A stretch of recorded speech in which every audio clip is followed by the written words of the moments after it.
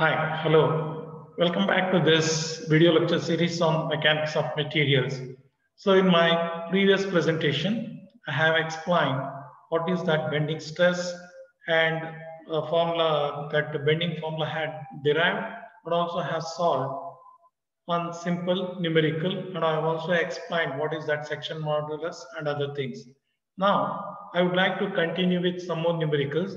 So here, a rectangular section B whose depth is equal to twice the width is simply supported over a span of 6 meters.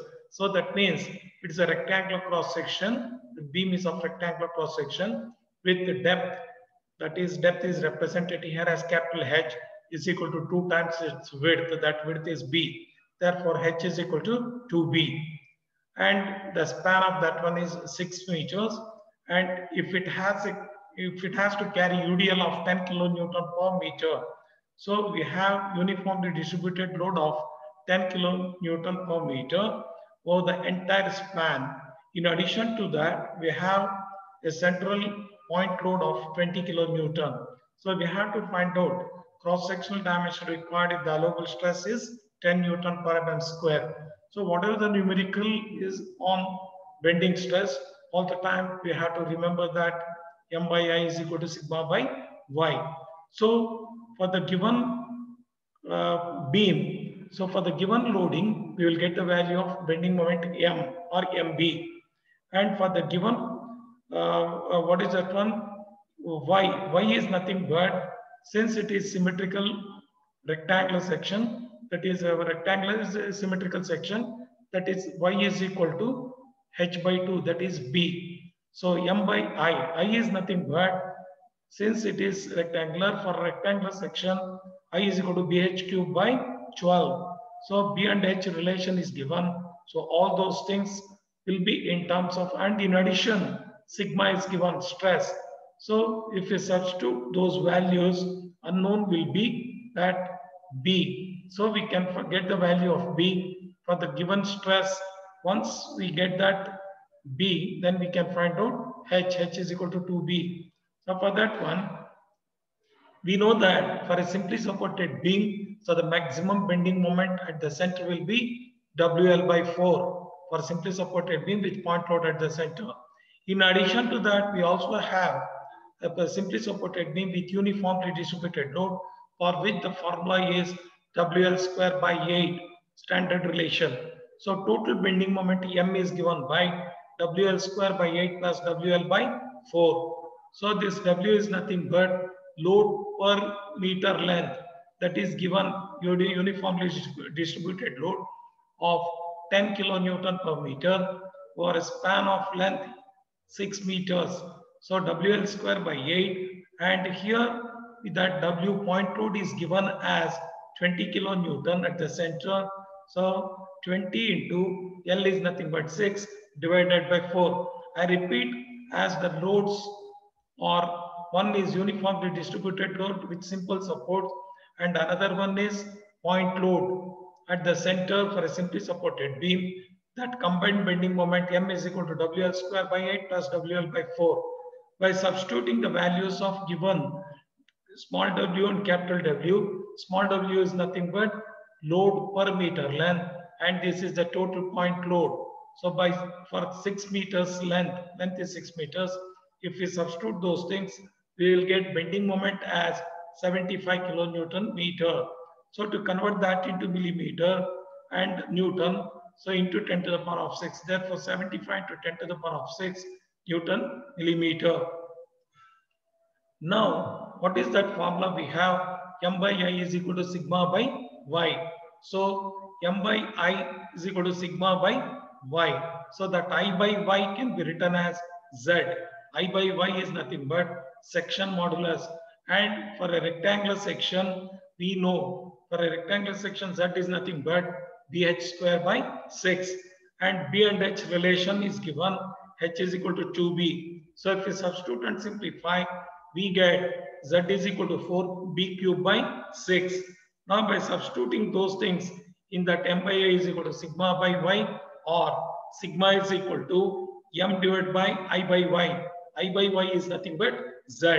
So with that, by substituting the value of bending moment M as well as that section modulus AB 4B cube by 6 here, and sigma is given as 10.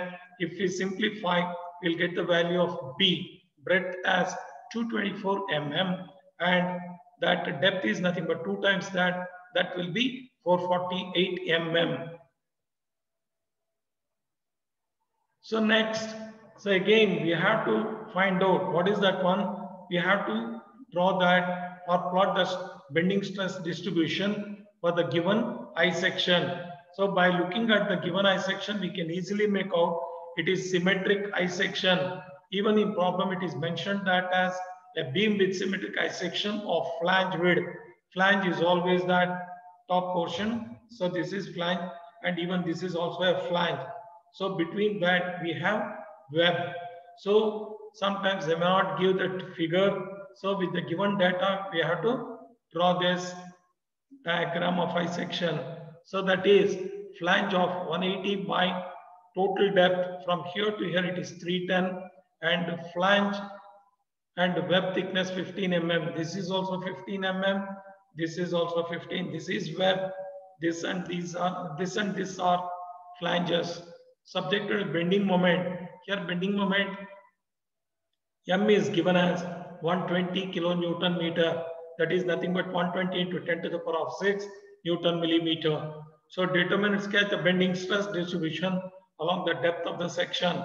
So this and all will not be given, only for students understanding. This figure has been given. This is nothing but I-sectional beam. So now again, what is that? We have to draw that stress distribution. We have to find out stress in tension and stress in compression.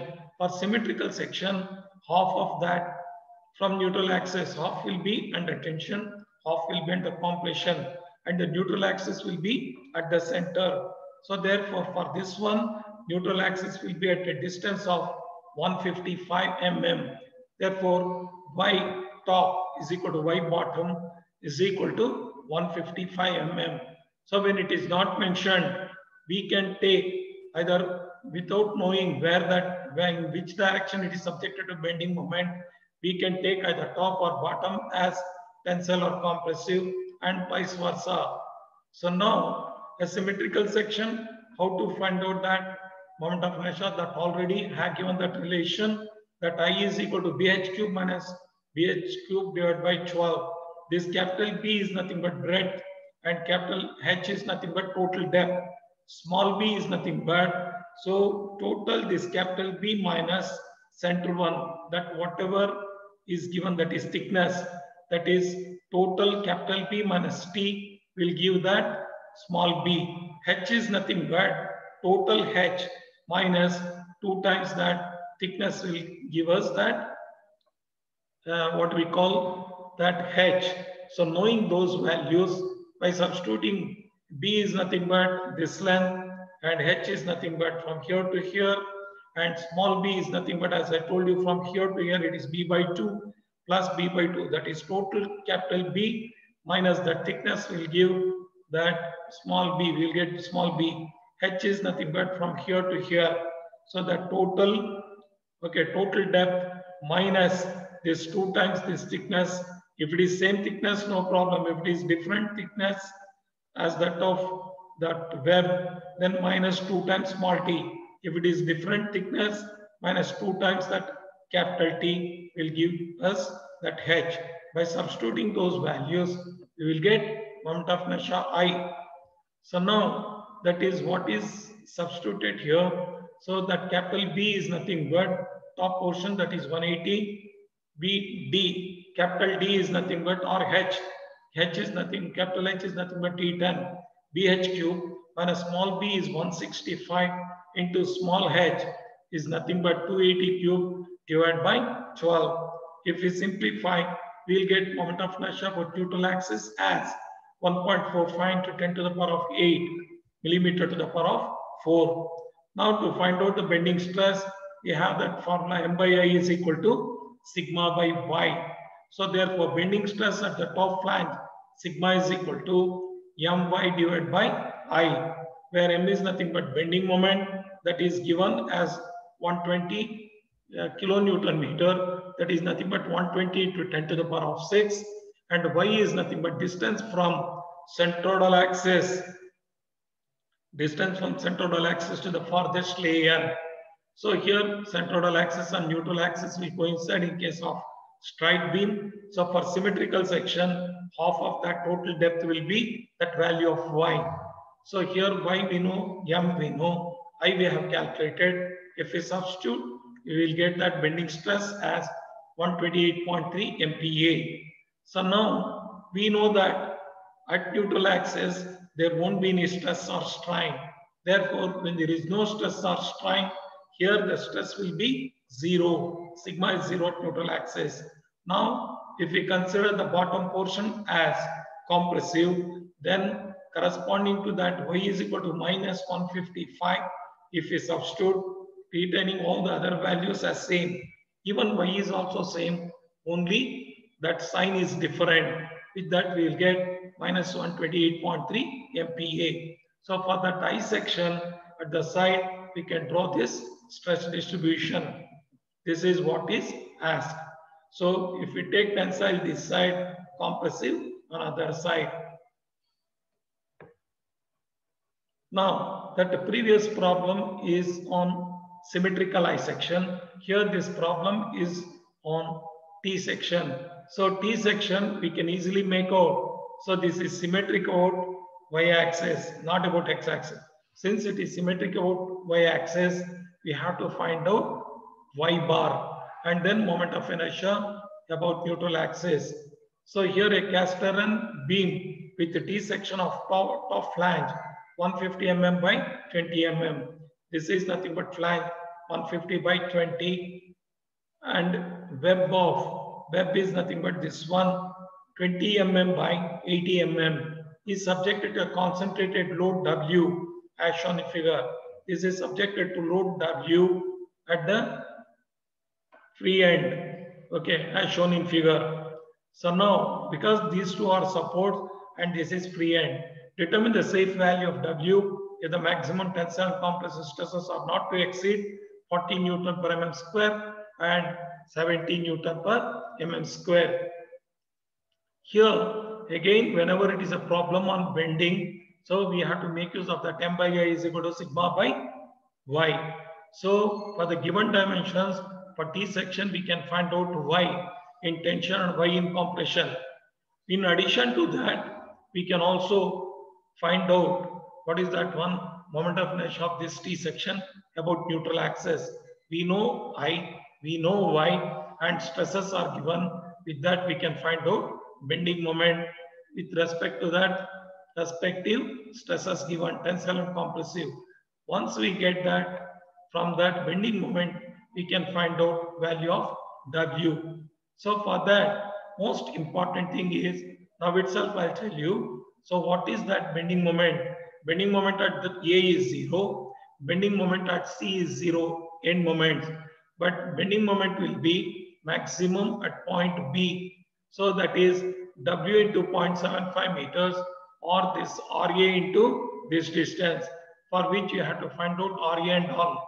But we know one concept, that bending moment, whether we consider all that moments to the left of that point or to the right of that point, the moments about that point must be same. Therefore, since I have to find out W, I'll take moment as W into 0.75. That is 0.75 into 10 to the power of 3 millimeter. That is 0.75. Okay, 0.75 10 to the power of 3 millimeter. Newton millimeter, that is bending moment. Now, so this is only again for reference. So this is a beam of T cross section. So now if we consider, first we have to find out Y top. So from the figure we can make out that top portion will be under tension and bottom will be under compression. When the load is acting on the beam downwards, this top portion will be under tension. Here this is under compression. Now taking this as a reference, this is say section 1, this is section 2. So y top is equal to y is or y bar is equal to, we can write y bar or y top, whatever it may be, is equal to a1 y1 plus a2 y2 divided by a1 plus a2. A1 is nothing but area of this, that is 150 into 20. Area of this rectangle is 150 into 20. So y1 is nothing but center of gravity of this, that is 20 by 2. 20 by 2, that is 10. Then area of second one, 20 into 80. 20 into 80 area of second section, and center of gravity of that will be, of that rectangle will be 20 plus 80 by 2. 20 plus 80 by 2 is 40. 40 plus 20 is 60. So whole divided by a1 plus a2. a1 is nothing but 150 into 20 plus this is nothing but 20 into 80. If we simplify, we'll get 27.4 mm. So now, since this is unsymmetrical section and we have to find out moment of inertia about neutral axis. Whenever we have unsymmetrical sections, then total moment of inertia about neutral axis, let us represent that as I. I is equal to I1 plus I2. I1 is nothing but moment of inertia of section 1 about neutral axis. I2 is moment of inertia about neutral axis of second section. So therefore I1 plus I2. What is I1? I1 is equal to ICG1 plus A1H1 square. What is that ICG1? ICG1 is nothing but moment of inertia of section 1 about its central axis. ICG2 is nothing but moment of inertia of section 2 about its central axis.